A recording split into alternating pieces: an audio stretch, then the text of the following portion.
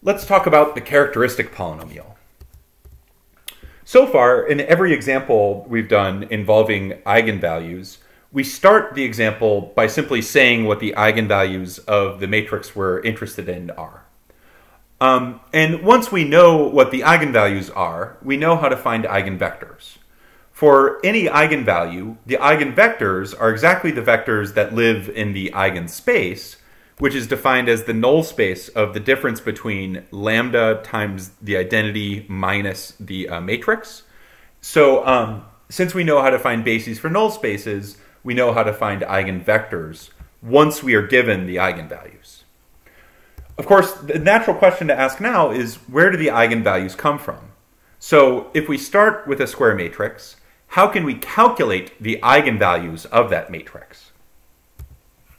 Well, the principal tool that we will use to find eigenvalues is called the characteristic polynomial of the matrix. So by definition, the characteristic polynomial of a matrix A is defined with notation with this Greek letter chi. So here we're looking at chi sub A of t. T represents a new variable here. And what we're looking at is the determinant of the variable t multiplied by the identity minus our matrix A. So to find the characteristic polynomial of a matrix, we need to set up first a difference matrix, t times the identity, and then subtract A. And then we take a determinant of that new matrix. And what we end up calculating here is the characteristic polynomial. So here's an example. Here we're looking at a matrix A, and this matrix is 2 by 2, and the columns are 1, 2, negative 1, 0. To calculate the characteristic polynomial, we set up the matrix T times the 2 by 2 identity, which is the matrix that just has T's on the diagonal and zeros elsewhere. And then we subtract off the matrix A, and once we're done with this subtraction, we'll take a determinant of the new matrix.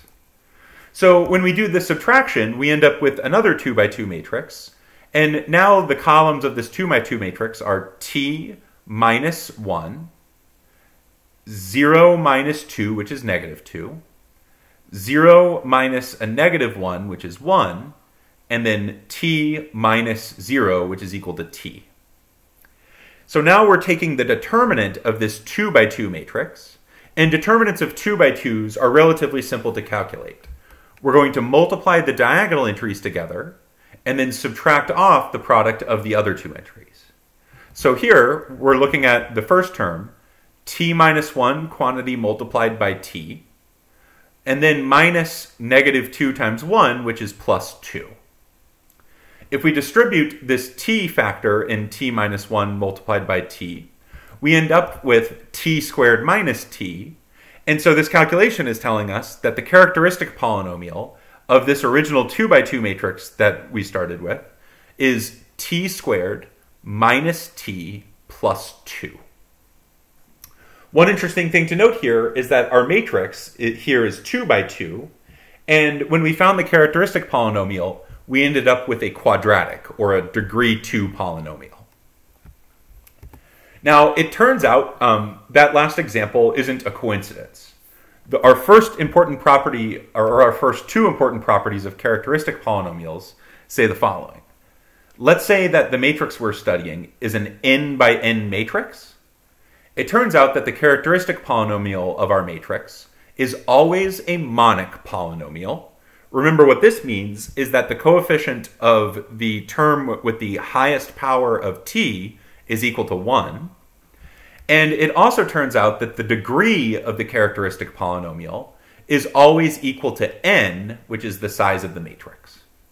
So the characteristic polynomial of a matrix is always monic, meaning its leading coefficient is equal to 1, and its degree is always the size of the matrix. So the question to ask now is, well, why is the characteristic polynomial useful? Well, let's remember, when we're studying polynomials, one of the things we're interested in is finding the roots of our polynomials. So let's say that we have a root r of our characteristic polynomial. Well, what that means is that the determinant of r times the identity minus a is really the characteristic polynomial of our matrix evaluated at t equals r, and if r is a root, that quantity must equal 0. So that's telling us that r times the identity minus a is a square matrix with 0 determinant, which ultimately means that this matrix is singular.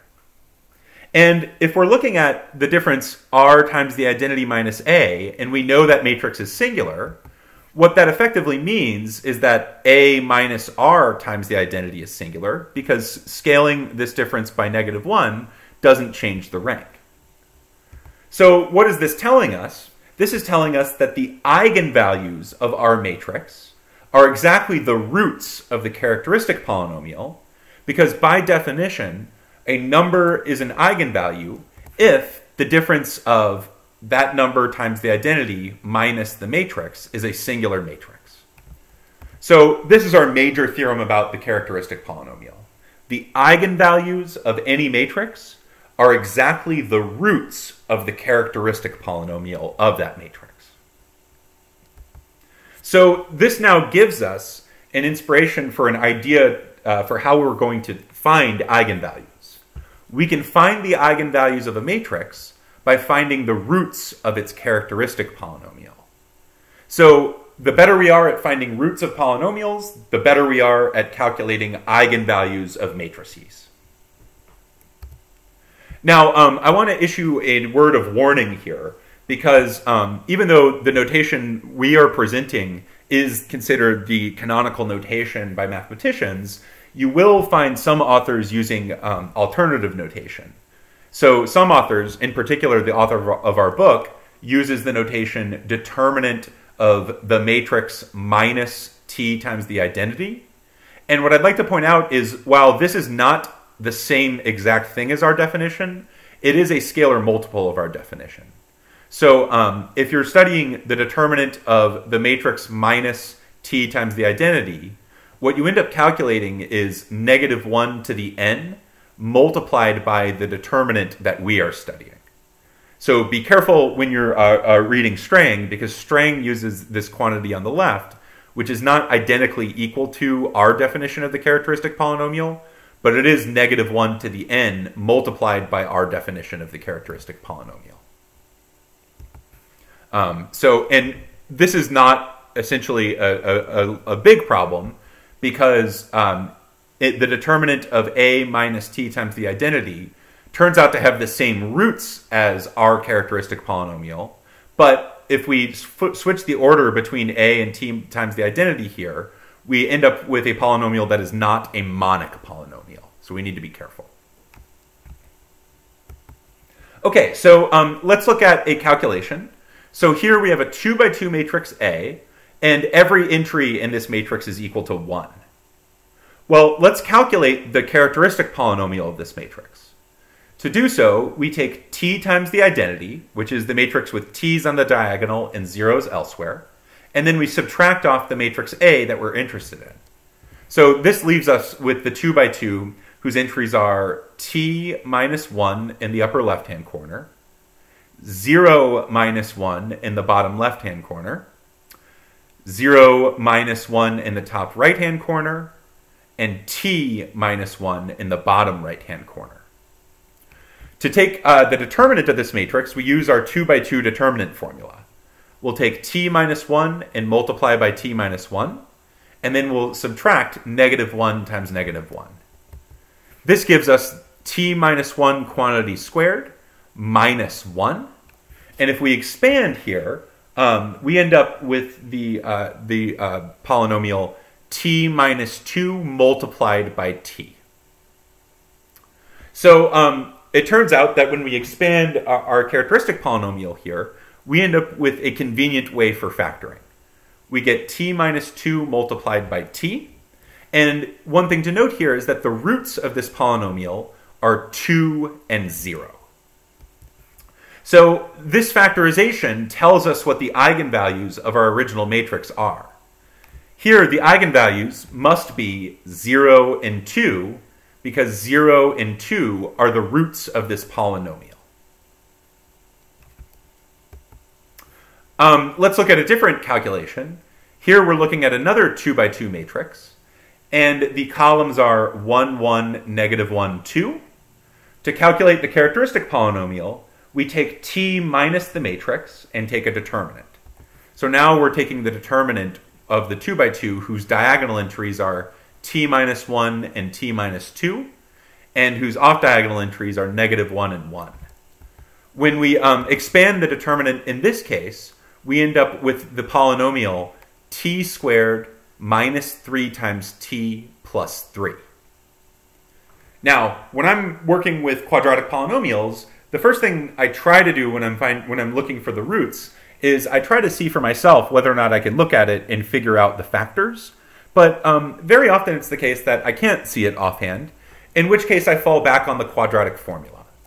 So remember, we're looking for the roots of this polynomial because we want to know the eigenvalues of our matrix. Well, to find the roots here, we can apply the quadratic formula. And when I applied the quadratic formula, I found 2 roots, and the roots ended up being complex numbers that were not real. I found one eigenvalue to be 3 minus root 3 times I over 2, and I found my other root to be 3 plus root 3 times I over 2. One thing to note here is that our original matrix was a real matrix, meaning every entry was a real number. And we did get complex eigenvalues that are not real, but these 2 eigenvalues are related by conjugation, which we said last time is a property of roots of real polynomials.